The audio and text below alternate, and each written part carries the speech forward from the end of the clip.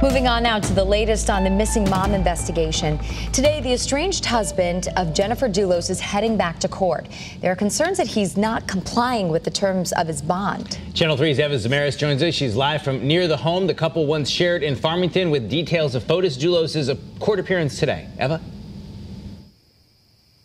Well, good morning to you both. Now, both Fotis Dulos and his girlfriend were first arrested back in June. They were then fitted with GPS monitoring devices. Now, there is concern that Fotis Dulos isn't properly charging his ankle bracelet. We were there when Fotis Dulos walked into the probation department in Hartford back in June to go over the conditions of his release, which included an overview of his newly fitted GPS monitoring device. Dulos was ordered to wear this ankle bracelet after bonding out the first time, shortly after he was arrested and charged in connection to the disappearance of his estranged wife, Jennifer Dulos.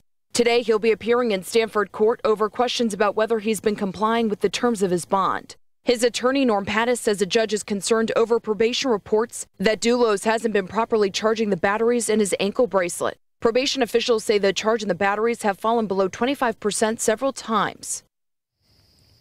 Now, the judge does have the option of revoking bond if he does find that Dulos hasn't been complying with the terms of his release. Now, he is expected in Stamford court a little later on this afternoon. I will have much more on the story coming up in our next half hour.